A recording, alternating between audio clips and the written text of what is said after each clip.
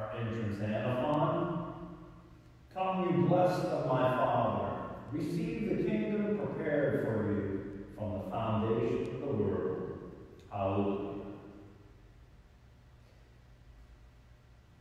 Thank you for celebrating Mass here at St. Cletus again.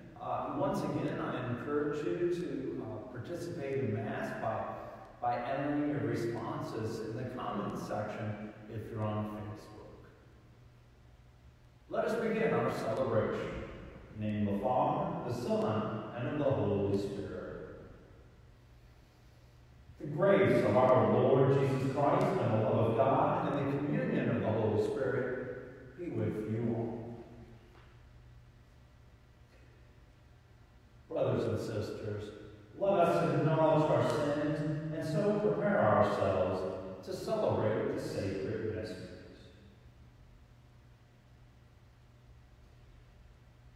I confess to Almighty God and to you, my brothers and sisters, that I have greatly sinned in my thoughts and in my words, and what I have done and what I have failed to do. Through my fault, through my most grievous fault. Therefore I ask Blessed Mary, ever Virgin, all the angels and saints, and you, my brothers and sisters, to pray for me to the Lord our God. May Almighty God have mercy on us, forgive us our sins, and bring us to everlasting life. Glory to God in the highest, and on earth peace to people of good will. We praise you, we bless you, we adore you, we glorify you, we give you thanks for your great glory. Lord God, heavenly King, O God, almighty Father, Lord Jesus Christ, only begotten Son, Lord God, Lamb of God, Son of the Father, you take away the sins of the world, have mercy on us. You take away the sins of the world, receive our prayer. You are seated at the right hand of the Father, have mercy on us. For you alone are the Holy One, you alone are the Lord, you alone are the Most High, Jesus Christ, with the Holy Spirit, in the glory of God the Father. Amen.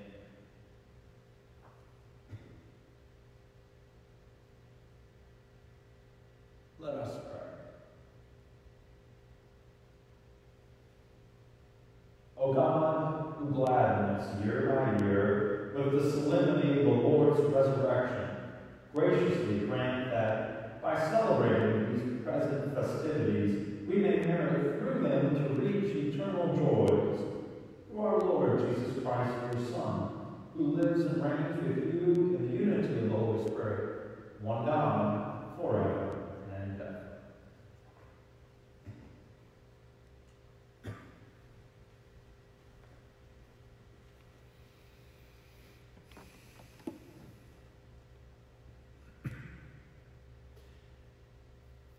A reading from the Acts of the Apostles. Peter and John were going up to the temple area for the 3 o'clock hour of prayer. And a man crippled from birth was carried and placed at the gate of the temple called the Beautiful Gate, every day to beg for alms from the people who entered the temple. When he saw Peter and John about to go into the temple, he asked for alms. But Peter looked intently at him, as did John, and said, "Look at us." He paid attention to them, expecting to receive something from them. Peter said, "I have neither silver nor gold, but what I do have, I give you. In the name of Jesus Christ the Nazarene, rise and walk." Then Peter took him by the right hand and raised him up, and immediately his feet and ankles grew strong. He leaped up, stood, and walked about, and went into the temple with them, walking and jumping and praising God. When all the people saw him walking and praising God, they recognized him as the one who used to sit begging at the beautiful gate of the temple. And they were filled with amazement and astonishment at what had happened to him. The word of the Lord.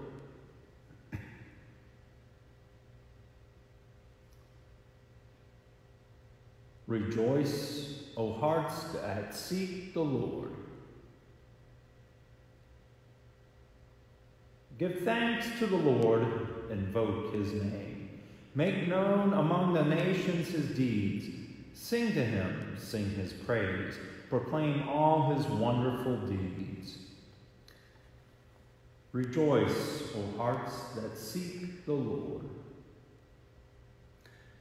Glory in his holy name. Rejoice, O hearts that seek the Lord. Look to the Lord in his strength. Seek to serve him constantly. Rejoice, O hearts that seek the Lord. You descendants of Abraham, his servants, sons of Jacob, his chosen ones. He, the Lord, is our God. Throughout the earth, his judgments prevail. Rejoice, O hearts that seek the Lord.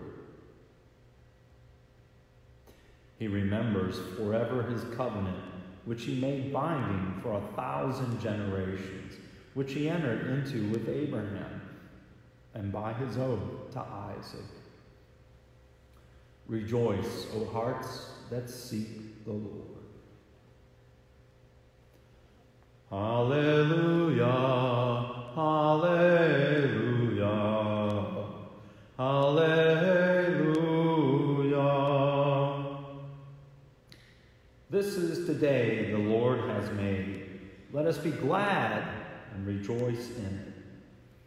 Hallelujah, hallelujah, hallelujah.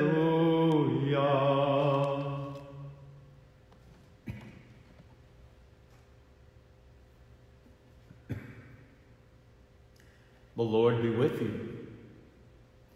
A reading from the Holy Gospel according to Luke. That very day, the first day of the week, 2 of Jesus' disciples were going to a village 7 miles from Jerusalem called Emmaus, and they were conversing about all the things that had occurred. And it happened that while they were conversing and debating, Jesus himself drew near and walked with them, but their eyes were prevented from recognizing him. He asked them, "What are you discussing as you walk along?" They stopped, looking downcast. One of them, named Cletus, said to him in reply, "Are you the only visitor to Jerusalem who does not know of the things that have taken place there in these days?" And he replied to them, "What sort of things?" And they said to him, "The things that happened to Jesus the Nazarene, who was a prophet, mighty in deed and word, before God and all the people. How our chief priests and rulers both handed him over to a sentence of death and crucified him. But we were hoping that he would be the one to redeem Israel. And besides all this, it is now the 3rd day since this took place." Some women from our group, however, have astounded us. They were at the tomb early in the morning and did not find his body. They came back and reported that they had indeed seen a vision of angels who announced that he was alive. Then some of those with us went to the tomb and found things just as the women had described, but they did not see. And he said to them, "Oh, how foolish you are, how slow of heart to believe all that the prophets spoke. Was it not necessary that the Christ should suffer these things and enter into his glory?"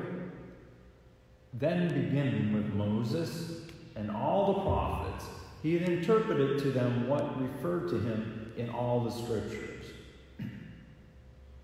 As they approached the village to which they were going, he gave the impression that he was going on further, but they urged him, "Stay with us, for it is nearly evening and the day is almost over." So he went in to stay with them. And it happened that while he was with them at table, he took bread, said the blessing, broke it, and gave it to them. With that, their eyes were opened, and they recognized him, but he vanished from their sight. Then they said to each other, "Were not our hearts burning within us while he spoke to us on the way and opened the scriptures to us?" So they set out at once and returned to Jerusalem, where they found gathered together the 11 and those with them who were saying, "The Lord has truly been raised and has appeared to Simon." Then the two recounted what had taken place on the way and how he had made known to them in the breaking of the bread. The Gospel of the Lord.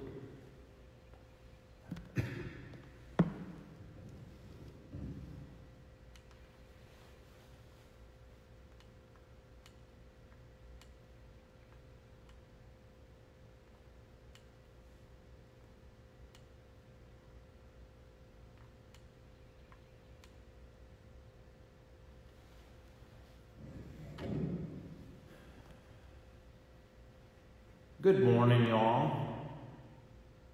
The battery in my mic just went dead, so that's the bad news. The good news is there's a replacement. My question this morning, to begin my homily: when does Jesus come to inspire us? When does Jesus come to inspire you? Perhaps this is an important thing to take note of in our lives. When does Jesus come to us? When is it? Is it at an unexpected moment after waiting a while? Or is it in a grand moment when he hits us with lightning like St. Paul and knocks us off our horse? Yeah, I would very well say that most of the time Jesus comes to us in the very ordinariness of our lives and walks with us at that very moment. It's in those simple moments he comes to us, in the very ordinariness of life. It seems that's how most of the time Jesus works, certainly with me. When I was 17, I went through basic training in the Army, and I was at Fort McClellan in the middle of the summer, and I remember that we were out on the compass training range, and it was terribly hot at that moment, and we were learning how to use the compass. But I think God, he came to me at that moment and gave me a different direction, you might say. He inspired me to enter the seminary. God just simply came to me right where I was at that moment and walked with me in that very ordinary moment. I would suggest that God does this with us, with all of us, in the ordinary moments of our lives, if we're open to it. He comes and he walks with us. He walks with us in the simplest of ways, like his little children. I would say he does that maybe most of the time when we're praying. When we're praying, perhaps while we're working or doing simple things, while we're just cleaning the house or washing the car or working in the garden. It's at these very moments that he just comes to us and walks with us in these very simple moments. I don't know, maybe he knows something that we don't. Maybe he knows that we're most open to him in these simple, ordinary moments of our lives. That's when perhaps he sees that he's going to make the most impact on us. Look in the gospel today. This is what Jesus does. here in the gospel on these two men in the very ordinariness of their lives, in their simple routine, on the road to Emmaus. Jesus comes to them and walks with them. That's why I say, I think Jesus comes to us most of the time in the ordinariness of our lives. And he opens our eyes. He opens our eyes to see the way he would see, what he wants us to see. I invite you today to pray. Not perhaps as you normally do, but within your daily routine. Pray as you work. Pray short prayers, just from the bottom of your heart to God. Pray. Pray perhaps while you're washing the dishes, while you're mowing the lawn, while you're out there washing your car. Say short little prayers. I think you might be amazed at the results. Amen?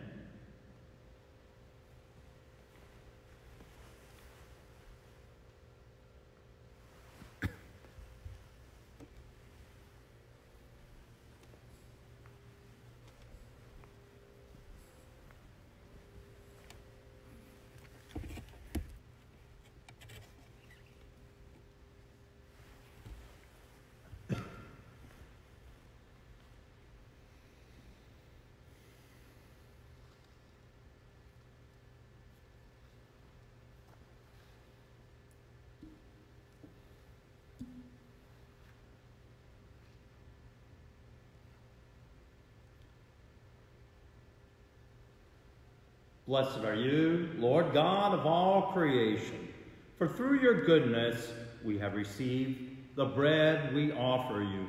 Through the earth and work of human hands, it will become for us our bread of life.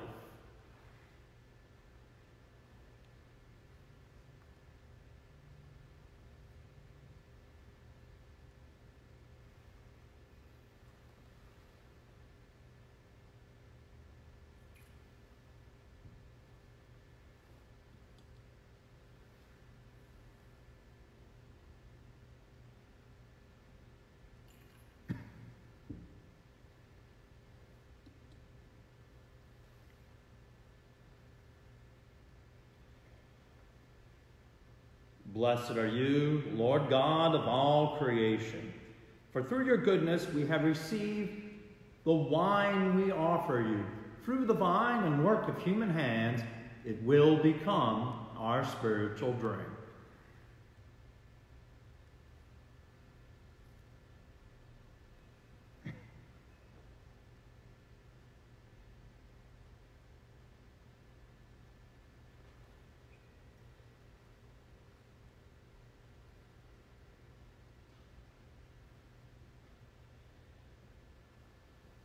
Pray, brothers and sisters, that my sacrifice and yours may be acceptable to God, the Almighty Father. May the Lord accept the sacrifice at your hands for the praise and glory of his name, for our good and the good of all his holy church.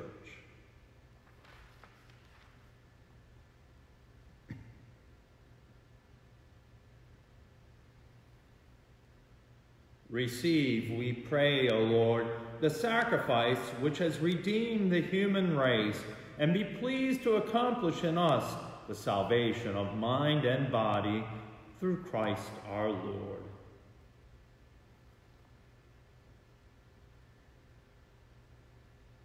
The Lord be with you. Lift up your hearts. Let us give thanks to the Lord our God. It is truly right and just, our duty and our salvation, at all times to acclaim you, O Lord, but in this time, above all, to laud you yet more gloriously when Christ, our Passover, has been sacrificed. For he is the true Lamb who has taken away the sins of the world. By dying, he has destroyed our death, and by rising, restored our life. Therefore, overcome with paschal joy Every land, every people exalts in your praise, and even the heavenly powers with the angelic host sing together the unending hymn of your glory as they acclaim. Holy, holy, holy Lord, God of hosts. Heaven and earth are full of your glory. Hosanna in the highest. Blessed is he who comes in the name of the Lord. Hosanna in the highest.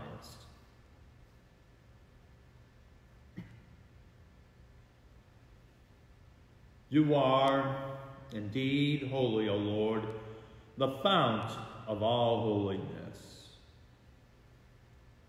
Make holy, therefore, these gifts, we pray, by sending down your Spirit upon them like the dewfall, so that they may become for us the body and blood of our Lord Jesus Christ.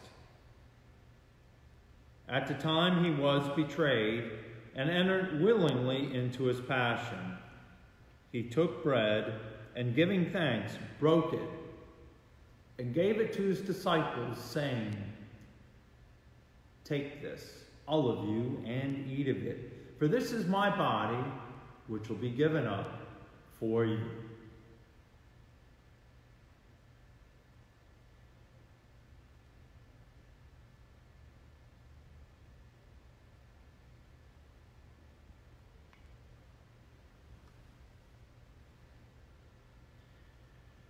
In a similar way, when supper was ended, he took the chalice, and once more giving thanks, he gave it to his disciples, saying, "Take this, all of you, and drink from it, for this is the chalice of my blood, the blood of the new and eternal covenant, which will be poured out for you and for many for the forgiveness of sins.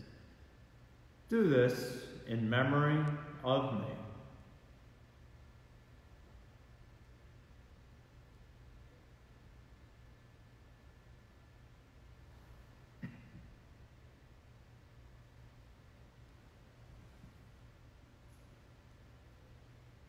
The mystery of faith. Save us, Savior of the world, for by your cross and resurrection you have set us free. Therefore, as we celebrate the memorial of his death and resurrection, we offer you, Lord, the bread of life and the chalice of salvation, giving thanks that you have held us worthy to be in your presence and minister to you. Humbly we pray that, partaking of the body and blood of Christ, we may be gathered into one by the Holy Spirit. Remember, Lord, your church spread throughout the world, and bring her to the fullness of charity, together with Francis our Pope and Gregory our Bishop and all the clergy. Remember also our brothers and sisters who have fallen asleep in the hope of the resurrection, and all who have died in your mercy. Welcome them into the light of your face. Have mercy on us all, we pray, that with the Blessed Virgin Mary, Mother of God, with blessed Joseph, her spouse, with the blessed apostles, and all the saints who have pleased you throughout the ages, we may merit to be co-heirs to eternal life, and may praise and glorify you through your Son, Jesus Christ.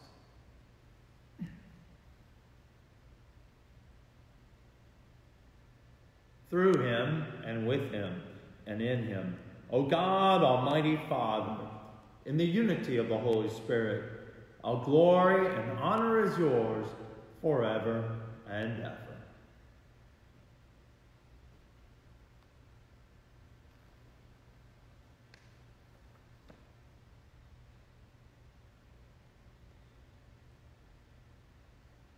At the Savior's command, and formed by divine teaching, we dare to say, Our Father, who art in heaven, hallowed be thy name. Thy kingdom come, thy will be done, on earth as it is in heaven. Give us this day our daily bread, and forgive us our trespasses, as we forgive those who trespass against us. And lead us not into temptation, but deliver us from evil. Deliver us, Lord, we pray, from every evil. Graciously grant peace in our days, that by the help of your mercy we may be always free from sin and safe from all distress, as we await the blessed hope and the coming of our Savior, Jesus Christ. For the kingdom, the power, and the glory are yours, now and forever. Lord Jesus Christ, who said to your apostles, "Peace I leave you, my peace I give you," look not on our sins, but on the faith of your church, and graciously grant her peace and unity in accordance with your will, who live and reign forever and ever. The peace of the Lord be with you always. Let us offer each other a sign of peace wherever we are.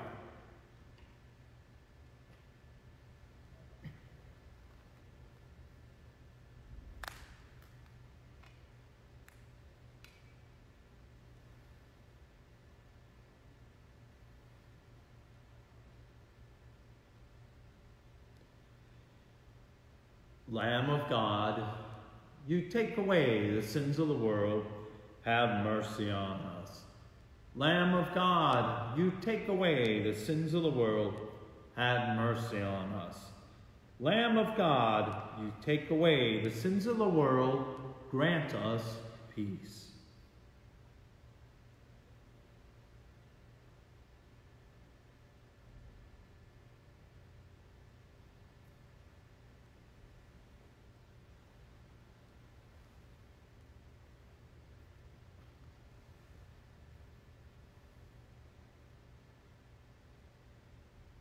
Behold, the Lamb of God. Behold him who takes away the sins of the world. Blessed are those who are called to the supper of the Lamb. Lord, I am not worthy that you should enter under my roof, but only say the word, and my soul shall be healed.